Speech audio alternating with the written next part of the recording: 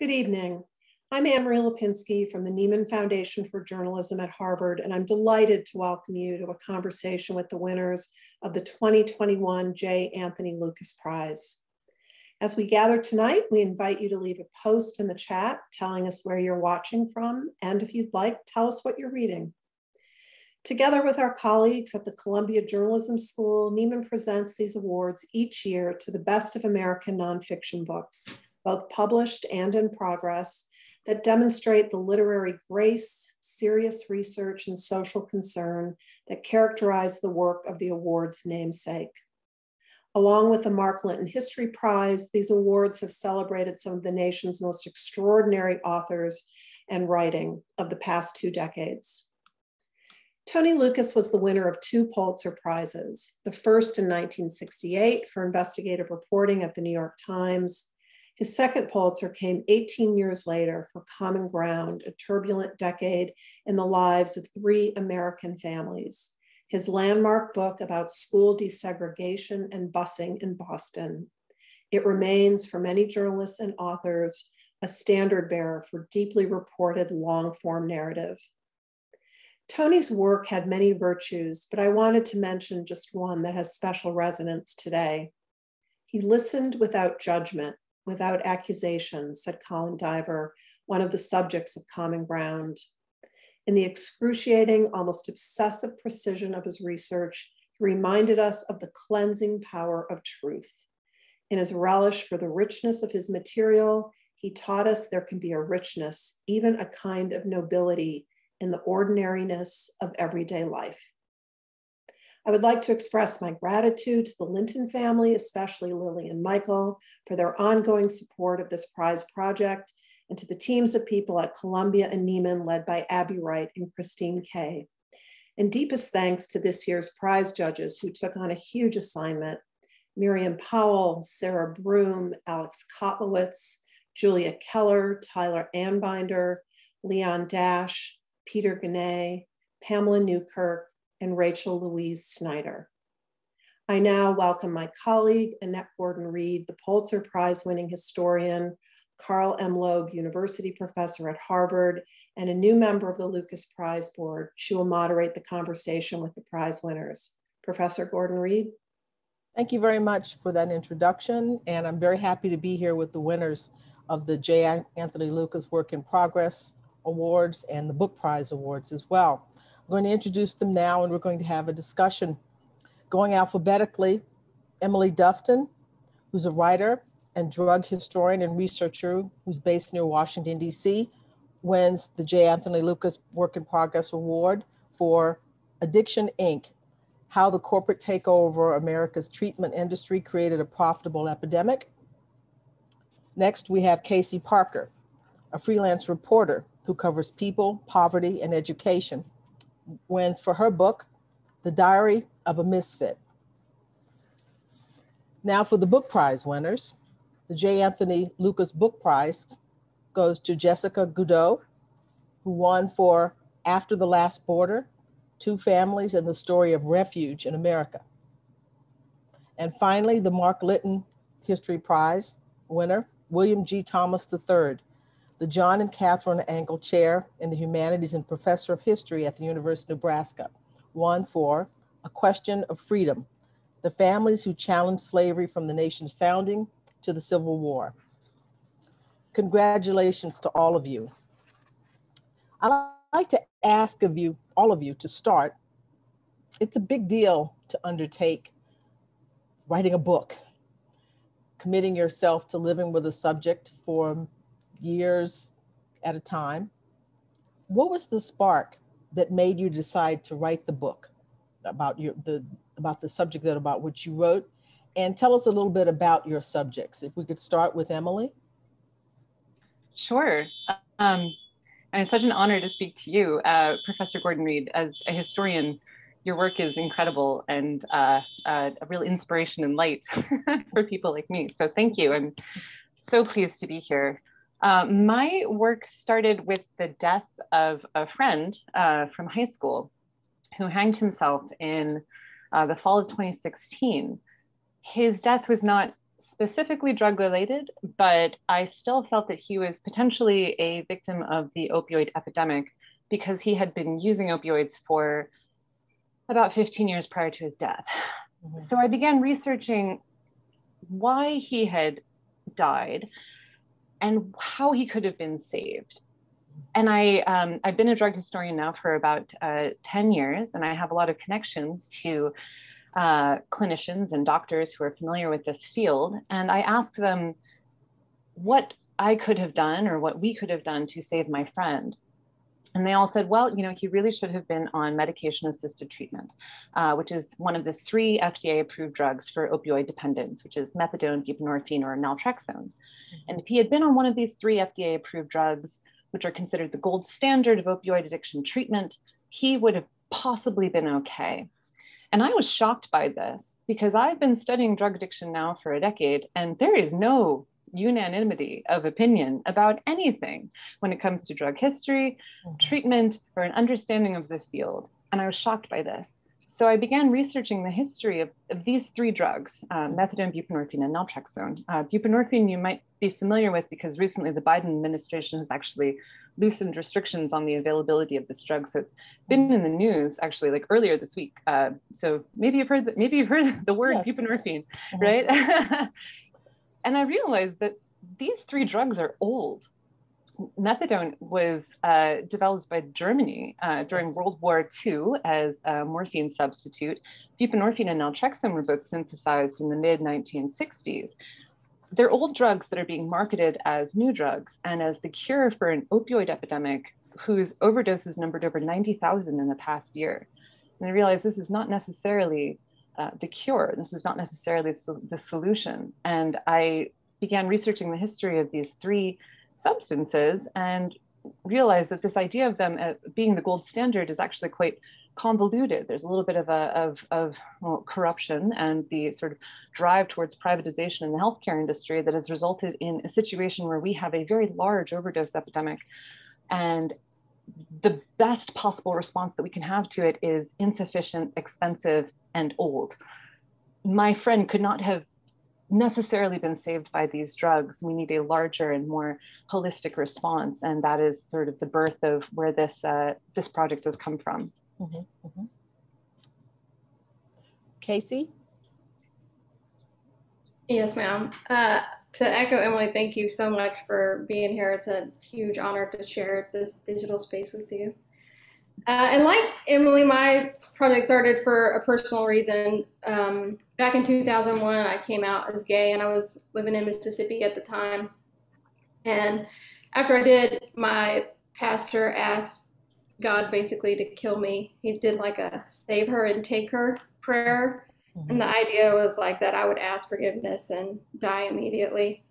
And my mother wrote a letter to every professor at my college telling them that I was gay, I was going to go to hell, and it was the school's fault, and that every time she thought about me, she wanted to throw up. And so I went home the summer after my freshman year of college to try to prove to my family that I wasn't evil. And on the 4th of July, we were having like a barbecue dinner, and my uncle kept like staring at me over the meat and said, have you ever heard of Sodom and Gomorrah? And I was like, I'm alive in Louisiana, like I've heard of Sodom and Gomorrah. Mm-hmm. And he said, God destroyed a whole nation to get rid of homosexuality. What makes you think he wouldn't destroy you? Mm-hmm. And my mom got really upset and ran to the bathroom and started crying.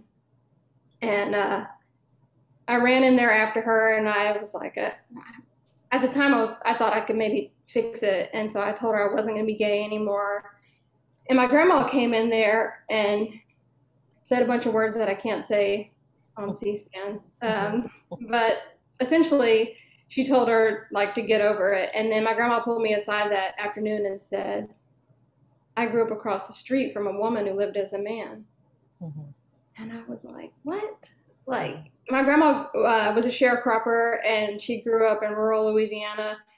And that just was outside of my understanding of what rural Louisiana could be like. And she said that he played country music, and he was like the star of her street. And there was a mystery that the woman who raised him was named Jewel Ellis. She was a Native American woman. And on her deathbed, Jewel Ellis pulled my great-grandmother like down into her deathbed and was like, Rita Mae, Roy is as much a woman as you or I ever was. And then she confessed that she had stolen him supposedly from an abusive family in Arkansas and changed him into a boy and then raised him in this tiny town where they also picked cotton. And my grandma was like, I want you to go to Delhi and find out what happened. And that was 20 years ago. And like, my book is also about cotton and family and religion and a bunch of other things, but that was the inciting incident. Mm-hmm. Now, we're going to get back to the books later. It's just, this is a preliminary matters here. Jessica? Yeah, I think, first of all, I agree with Emily and Casey. Thank you so much for having us tonight. And I know so many people put so much work into this, especially in the middle of a pandemic when it just feels like the work is nonstop. And I could not be more grateful to be here tonight. So thank you.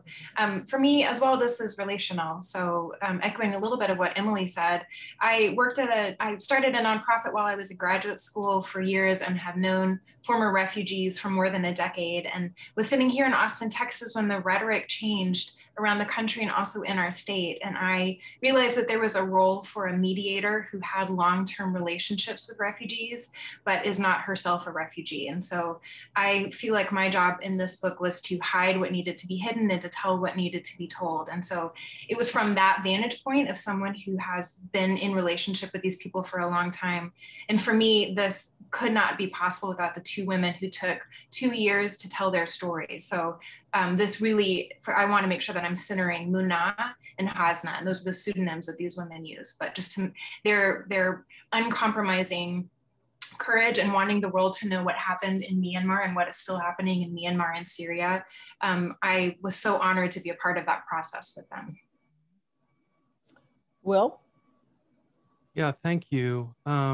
Again, thank you for this evening. It's wonderful to be here with you all, and thank you to the Lukas Prizes and the Nieman Foundation and Columbia University. I started in a very academic way. I had stumbled upon a reference to a Supreme Court case in 1813 that was a freedom suit, a suit brought by an enslaved person for their freedom and for their child's freedom. And I did not know much about freedom suits at the time. I knew, of course, about the Dred Scott case, the infamous, notorious, probably the most notorious case in American history. But that was much later. That's right before the Civil War. And here was this freedom suit earlier and in American history. And I went to the National Archives, and somewhat on a lark, I asked for the case file from the archivists at the National Archives, and they brought out an index that had all of the cases brought before the DC court in that early period. And when I opened it to the 1813 date and that court term, it became clear that the Queen family who brought that freedom suit brought 5, 6, 7, 8 other freedom suits. And so what began as a story of one freedom suit quickly became a story of a family's pursuit of freedom across many generations. And then as I traced that case back in time to the Maryland earlier history, hundreds of freedom suits that I just didn't know existed. And so it changed my entire understanding of this period, of the instability of slavery in the law, and of how important these cases were collectively and individually. Mm-hmm. As I started to pull the threads of the freedom suits, I tried to follow them back in time and forward in time. I wanted to know what happened to Mina Queen, who lost her freedom suit in the Supreme Court. What happened to her daughter, Louisa Queen? What happened to their descendants? And as I pursued this research, it also became clear that my family, in Prince George's County at about that time was involved in some of these freedom suits. They were lawyers and judges, and they defended slaveholders, and they were slaveholders themselves. And so I had to reckon with this history throughout the research. And as I did so, I came into contact with all of the families who, the descendants of the families who sued for freedom. The Queens, the Mahoneys, and the Shorters, and the Thomases, and the Ducketts. And those conversations today made this history palpable and real in a way that I'd not experienced before. And that kept me going through this entire work. Emily, you describe yourself as a drug researcher, historian of drugs. What is the most important lesson you've learned during this book, but just overall in looking at this particular industry? Because it's a controversial industry. I mean, they're love it or hate it. People admire some aspects of it and are, concerned about others. What is the primary thing you've learned about it, and what do you think about the industry as a whole? Well, that's a great question, and I guess I would say this from my experience, not only researching this field, which is sort of the opioid addiction medication industry, but from my previous book as well, which was about cannabis activism, both for and against the drug. And the biggest takeaway that I've gotten is that drugs themselves, of course, are inert substances. They exist on their own, and they're powders, or they're leaves, or they're liquid, or they're tinctures. They do nothing on their own. But as soon as they are imbibed into the human body and they have some kind of effect, a psychoactive effect, that is when suddenly there is a need for either legislative or moralistic control over them. And that is where we start to burden them with a lot of concepts and ideas. Either these things are good or they are bad, and their users are good or they are bad. And the idea that medication can be used specifically to control or redact kind of the idea of addiction itself is a really fascinating one. I'm still quite early into this process. This pandemic has really screwed up my research. I can't get into archives. I can't get into presidential libraries. The secrets lying in the Nixon and Reagan libraries in California are at the moment closed off to me. But I have learned that, to me at least, as a researcher, drugs are about the most interesting things in the entire world, because there are human characteristics that we place upon these inert substances, and we demand a lot from them, and we place a lot of meaning upon them.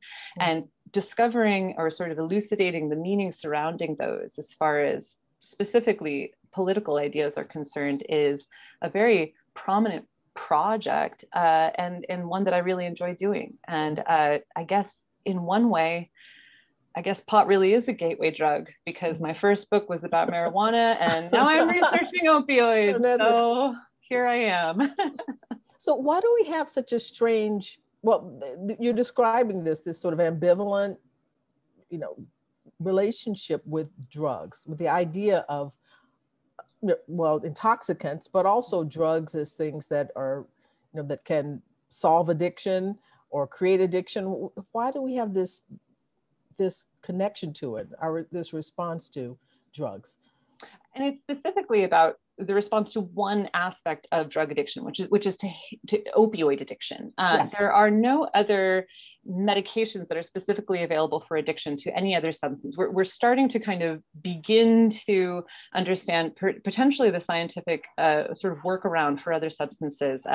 One substance is actually used as well for opioid addiction, naltrexone, may potentially be useful for methamphetamine addiction as well. But opioid addiction has been a problem in the United States since the late 19th century. We have had 3 distinct bouts of opioid overdose epidemics in the early 1900s, in the 1970s, and the peak in 1971, and now today. And primarily these have been iatrogenic, which means that they have been sort of fomented by the medical industry. We see this now with OxyContin.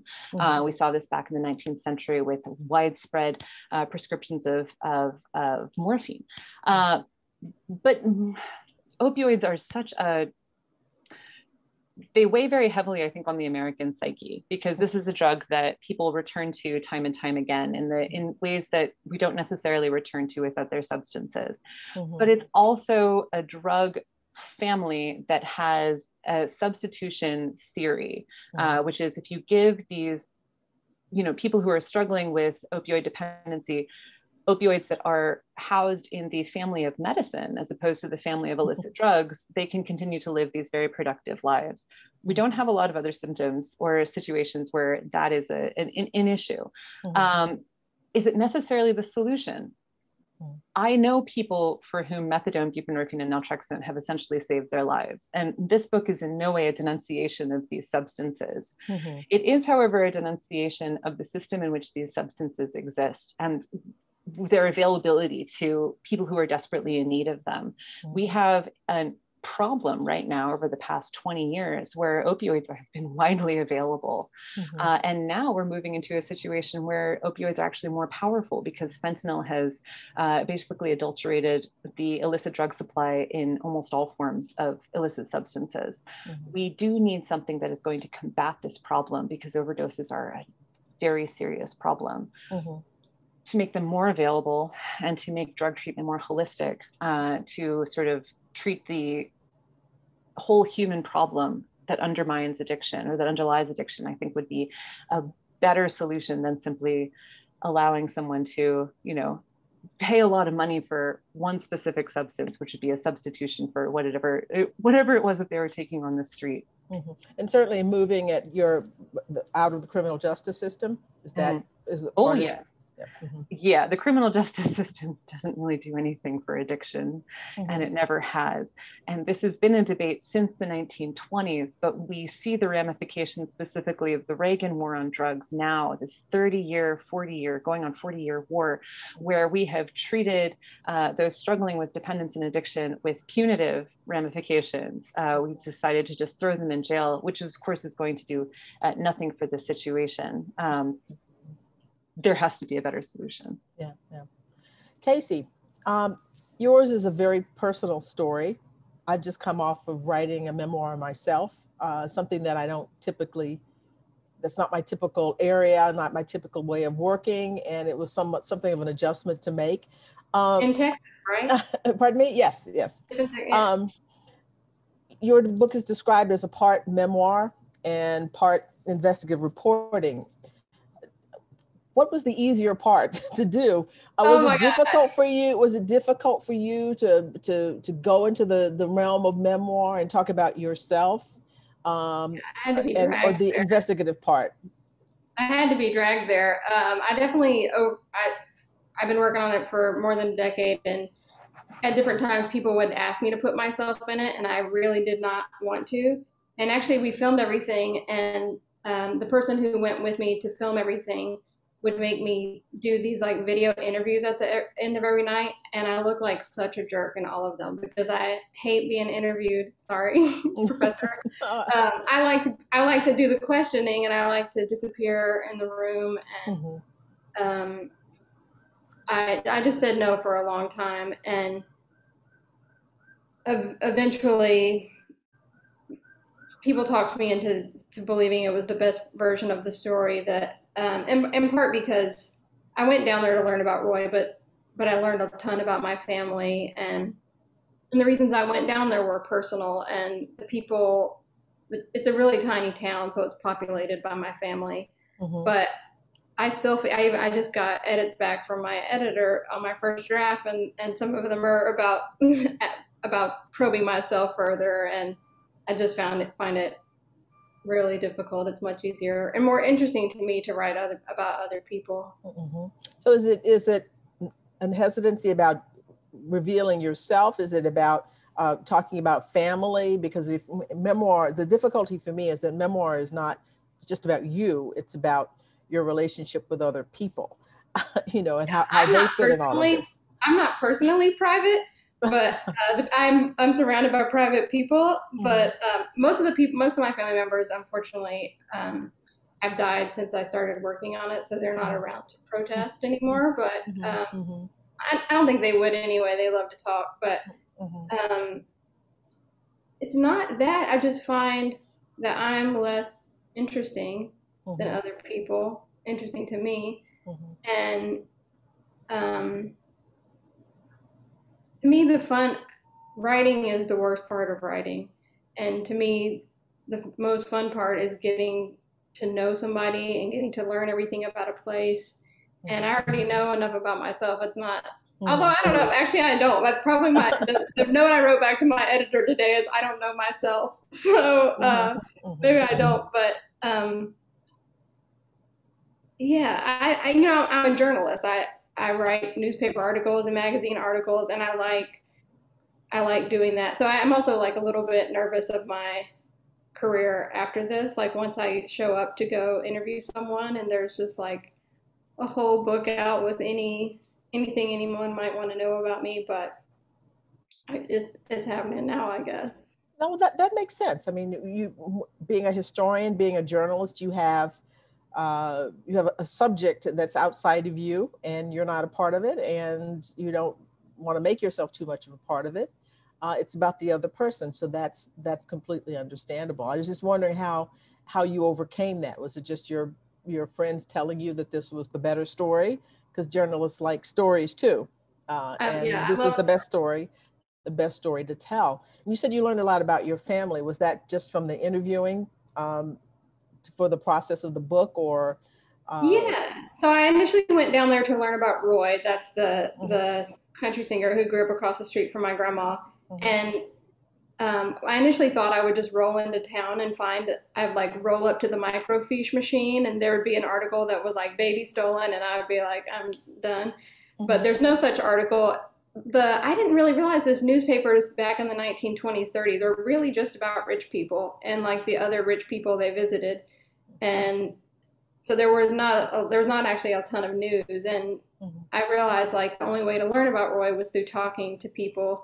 And I was a little bit nervous because it's a really conservative town and I look like I look, and it's kind of freaky to just knock on people's doors and say like, tell me about the local transgender person. So I started a lot with my family who knew Roy and would interview them, and they a lot of times wanted to talk about themselves, and other family members would help me. They would like run sound for me, or they would put up flyers for me, and kind of in the in-between moments we learned things. Or I would stay at my grandma's house and we'd stay up late in the carport talking, and so a lot of it was just kind of incidental stuff around the actual story. And then when I sat down to write it this way, I had taped everything, so I had it all, and a lot of the stuff that I had dismissed as not a part of it became more interesting to me. And interestingly, my family has a lot of their stories are indicative of the South. Like I said, they all picked cotton. To get back to Emily's book, my mother was an opioid addict, and she passed away a couple of years ago from it. And so the book gets into that a lot of like different times that my mom's on pain pills while we're trying to report this story. So it's kind of like a fruit salad of Southern issues, but there's the journalism to that too, even though it's memoir. Jessica, your book deals with a very thorny issue, obviously. What's the problem? What do you think is the chief source of the problem with the refugee situation in the United States? I mean, we bill ourselves as a nation of immigrants. We like to see ourselves as welcoming of people from other countries.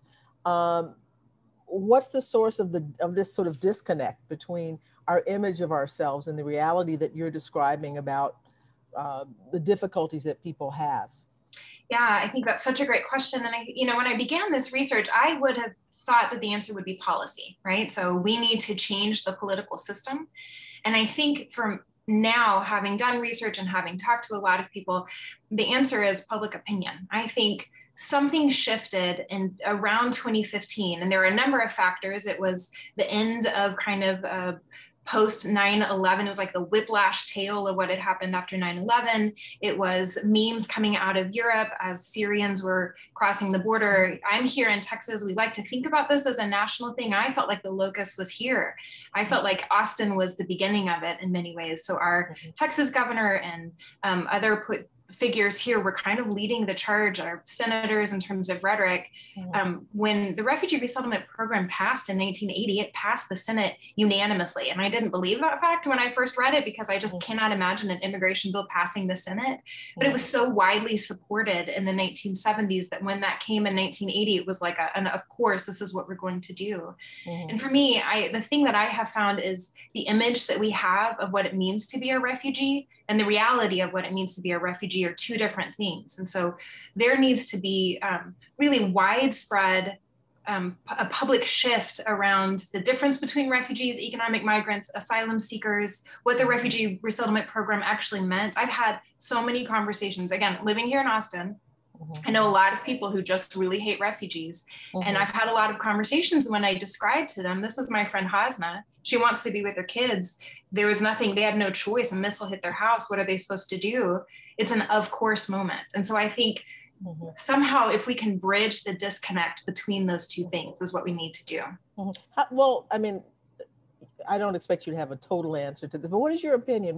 What do you think happened? You're describing something like like turning a corner or a snap, where people just all of a sudden shut off.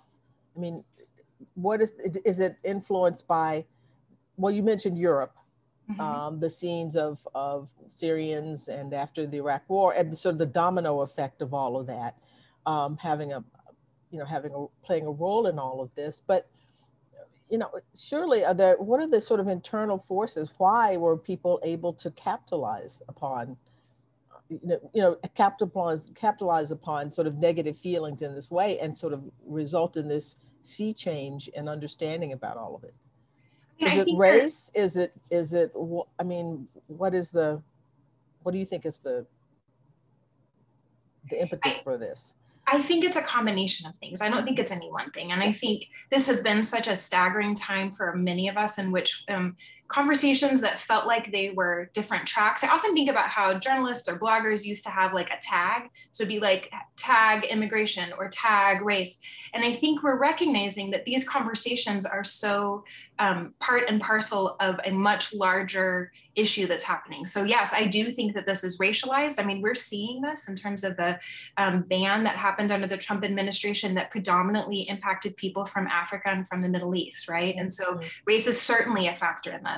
I think fears about we're in a very xenophobic moment, and I think the economy has somewhat to do with that as well. And so I think anytime we have economic fears and we have this racialized moment, and we have all of these kinds of things that are meeting together. And I also think that there was such widespread, quiet, almost placid support for refugee resettlement in the first 40 years of the program. There was not a need for education because people across the political aisle were working well together in order to resettle people. And so I think it was a shock. I felt shocked by this as someone who had known refugees for a long time, and I've heard this from a number of people. So I think it happened to hit at a time when there was not a great deal of like outcry on behalf of refugees. And I'm not sure that that's going to happen again. I think we've seen that in the last few weeks when the Biden administration announced that they might not meet that cap of 62,500. Boy, the refugee resettlement people have been speaking out, and there's been such community outreach. And I think that you're seeing a community that is, and people that have really learned a lot and are ready to speak out on behalf of vulnerable people.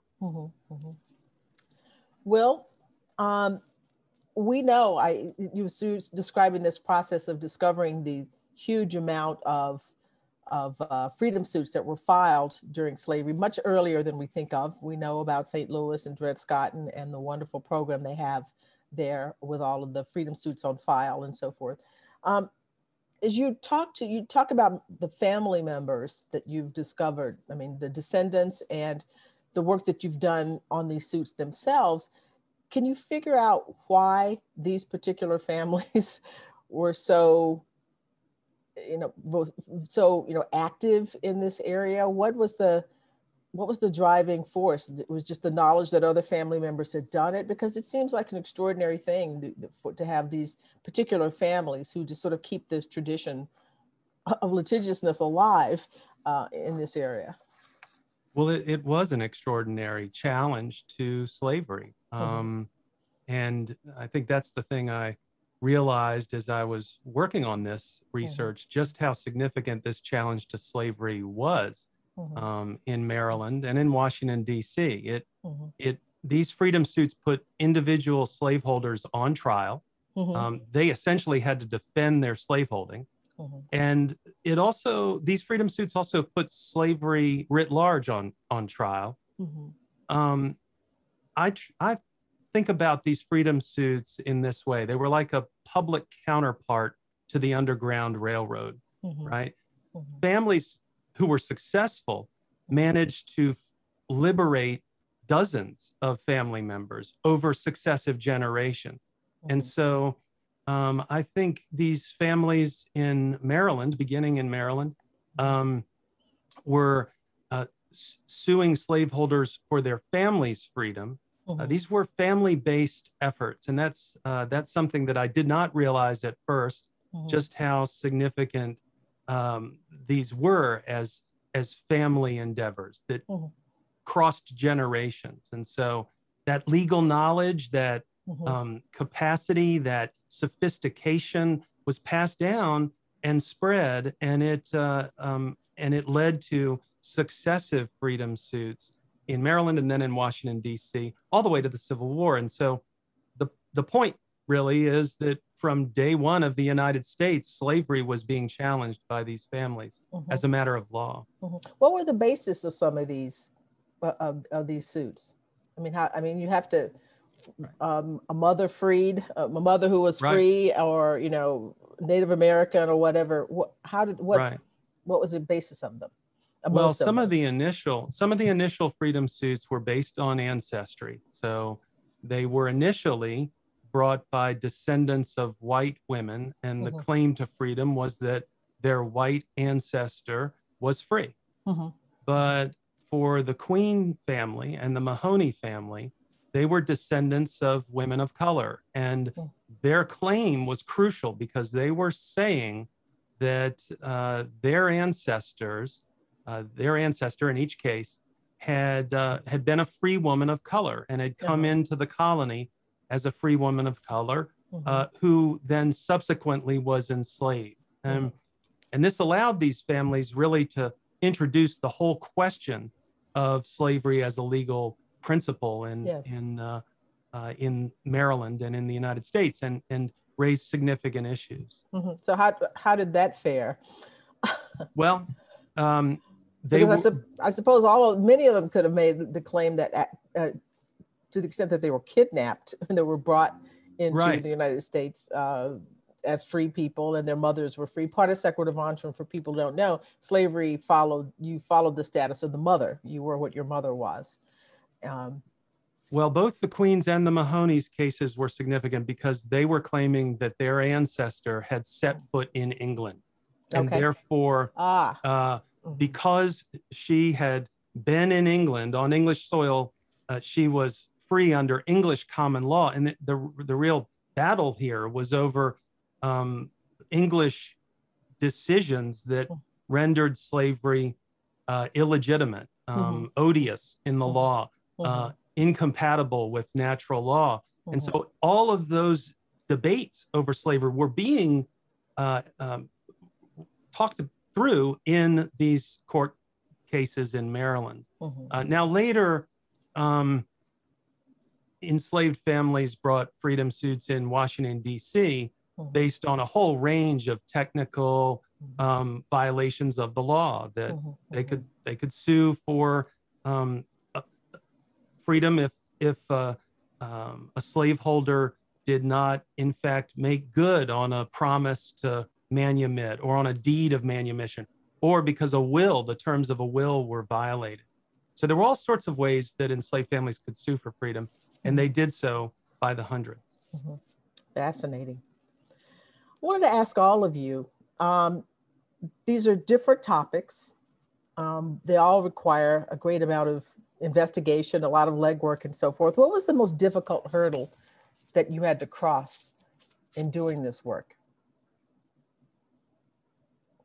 And any of you can jump in at whatever time.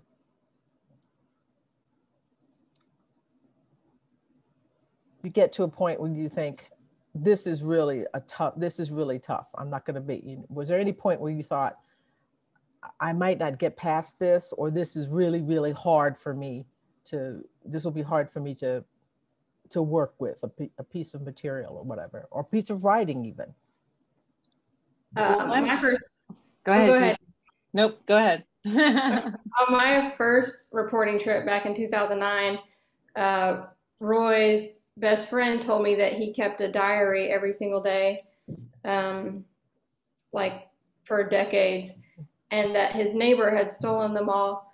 And I asked that man for the diaries every year for 10 years, and he said no. So returning to that man's house and asking every single year after he told me no was definitely my hardest part. Mm-hmm.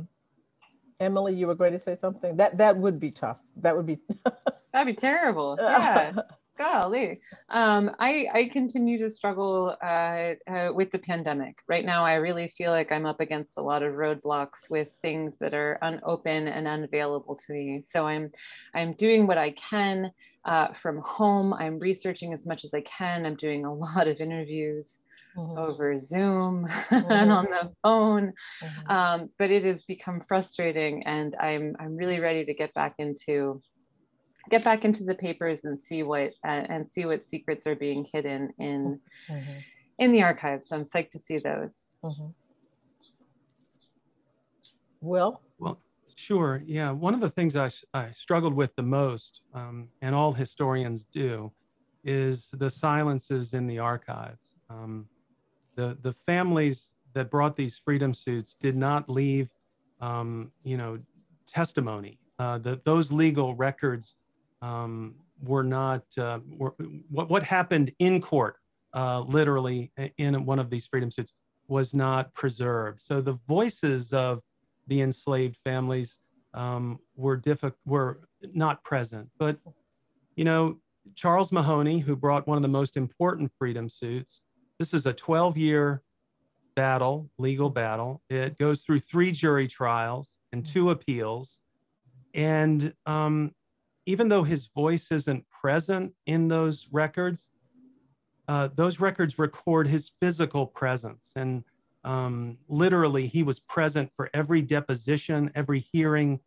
He was guiding this freedom suit, not the attorneys. And that I really struggled with how to bring his story to life in a way that would illuminate his family, his determination, his courage, in his effort to liberate himself and others. And 12 years after he gains his freedom, he purchases his daughter and frees her with a deed of manumission. So this is a 24-year endeavor, and how to make it come alive was a great challenge, and I struggled with that.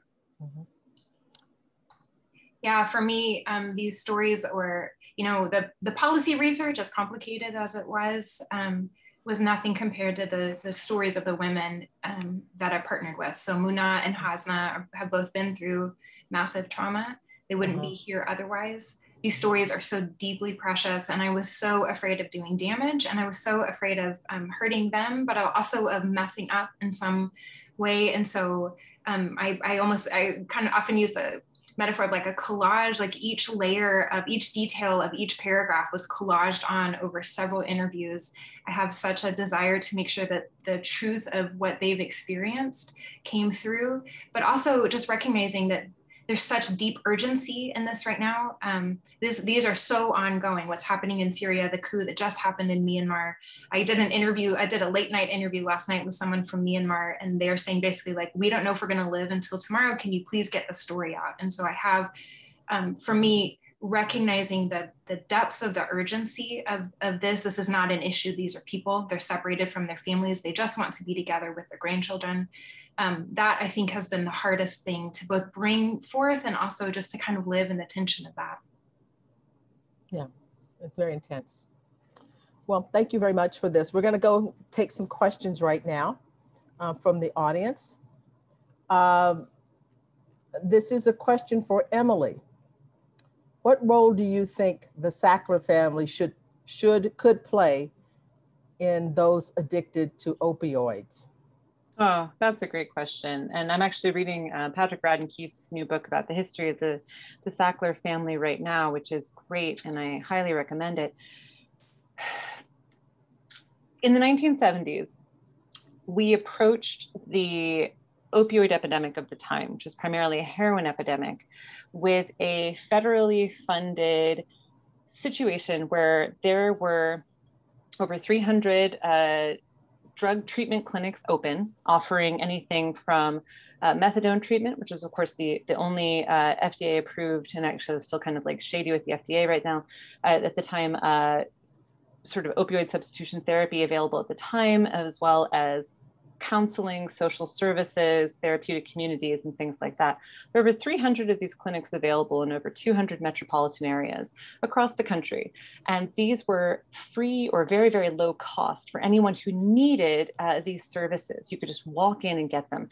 Dr. Jerome Jaffe, who kind of lives up the street from me outside of Baltimore, he was in charge of this organization. It was called the Special Action Office for Drug Abuse Prevention, or SAODAP, out of the Nixon administration.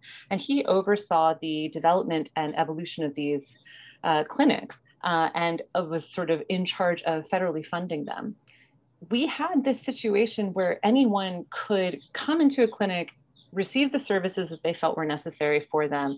And as Jaffe put it, no one would have to commit a crime because they weren't able to get drug addiction services. That's an extraordinary moment, especially for the Nixon administration. My God, those don't exist anymore. In 1973, the whole situation was basically shut down. Nixon had been effectively reelected. Watergate was crushing down on him. He felt as though he had the drug situation under control. The French Connection had been disrupted, et cetera.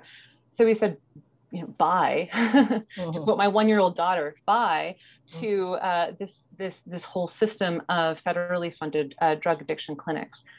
If the Sackler family's money was to be put to its best use, I truly believe that those billions of dollars could effectively fund a situation just like we had in this country 50 years ago, run by Jerome Jaffe under SAODAP. If we had clinics where someone could walk in and find treatment, a variety of treatments, both OST, opioid substitution therapy based, and non-OST based, whatever worked best for what they were looking for at that time, if we had that, that would be an extraordinary movement towards the public health of this country.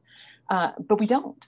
And the money that is coming out of these lawsuits, there are questions about where it's going to go and what necessarily it's going to fund. I'm not in charge. I don't want to be in charge.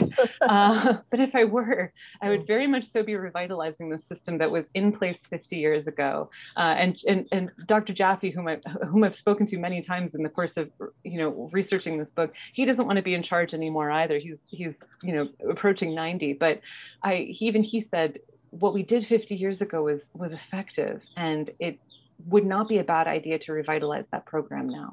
Mm-hmm. There's a question for Casey.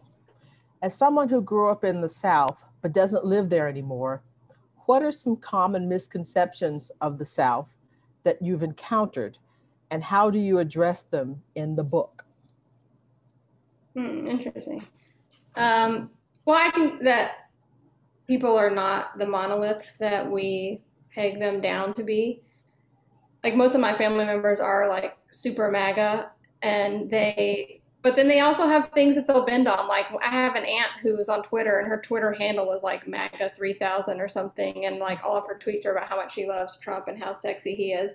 But then she like is constantly sending me like pro-gay things, or like asking me about my love life in like a very like loving way.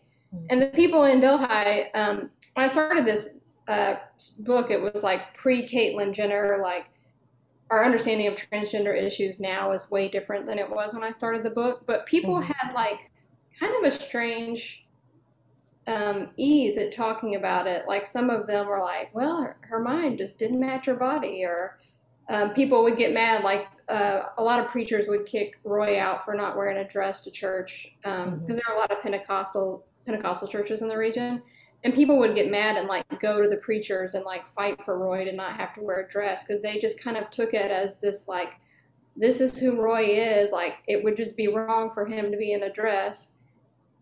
Like, what are you thinking? And I think, you know, now we have this idea that everyone is just super hateful, and I think probably sometimes they do vote that way, and maybe they would say that in a kind of broad way, but when political becomes personal, they are willing to bend on it. And I think probably most people suspected that I was gay when I was in their living rooms, but they never, most of them didn't say anything bad, and they were still quite friendly to me. Even like one who was Pentecostal was telling me about how you go to hell if you cut your hair, and she was like, well, your hair is really cute. I wouldn't wear it because I don't want to go to hell, but it is cute on you.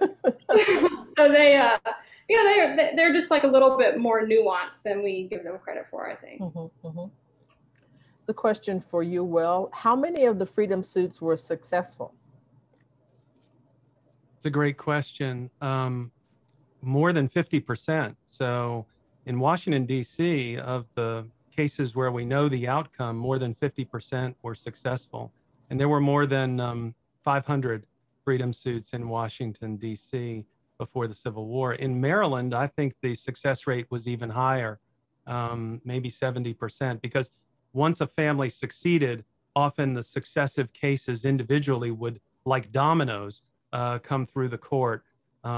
Slaveholders tried to interrupt that success. There's no question about that. And the book is really about how the slaveholders and the enslaved are in this battle over the law, over the meaning of the law, and over freedom. What did the slaveholders do? I mean, you said that they fought against this. Did they try to get the laws changed? Did they bribe people? I mean, what was their primary way of fighting back? Well, there certainly was intimidation. To file a freedom suit against an individual slaveholder, to take him to court or her to court, was quite a dramatic challenge to their self-understanding.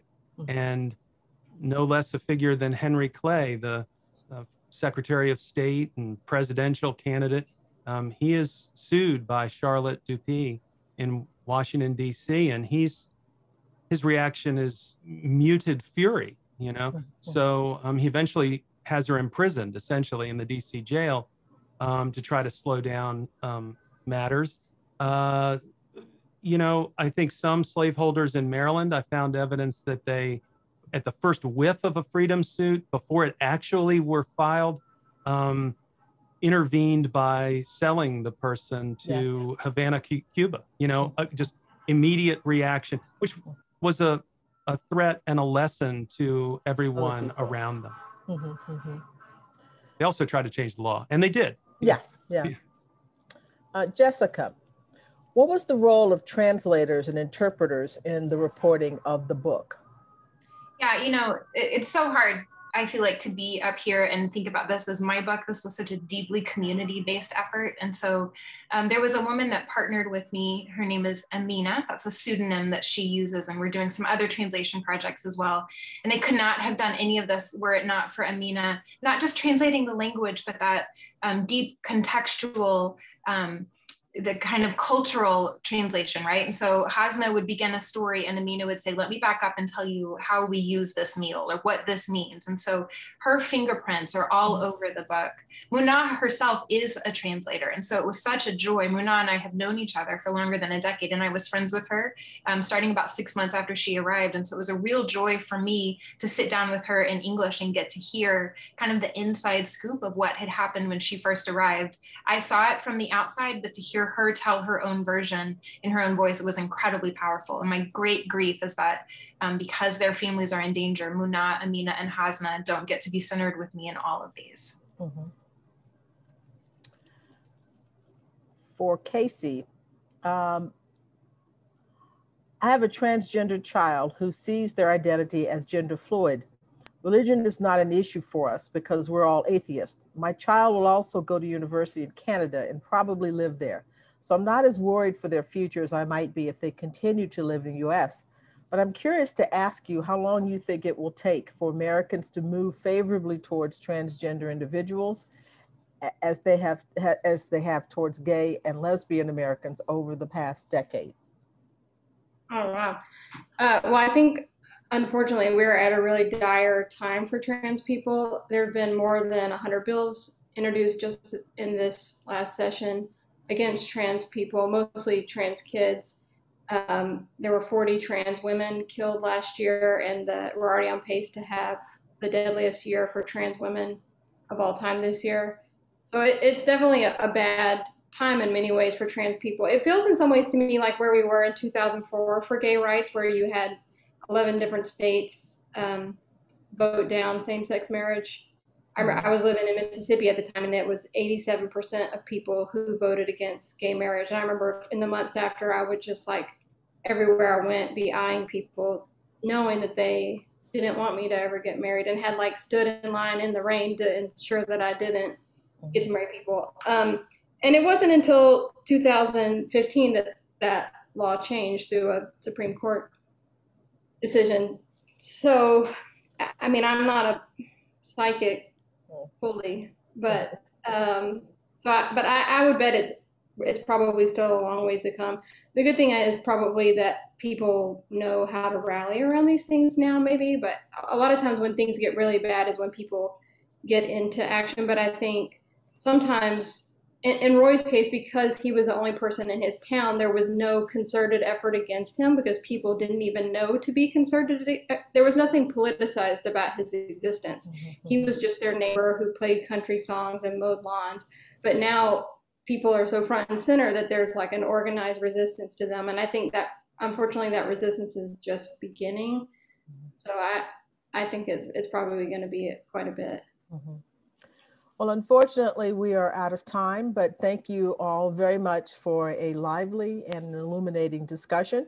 I would remind people, as you've been reminded in the chat, that you can purchase books by these wonderful authors, the Lukas Prize winners, the books are out, and the finalists at Book Culture. That's in the chat. Thank you all for coming to this, and we will say goodnight. Thank you guys so much. This is wonderful. Thank you.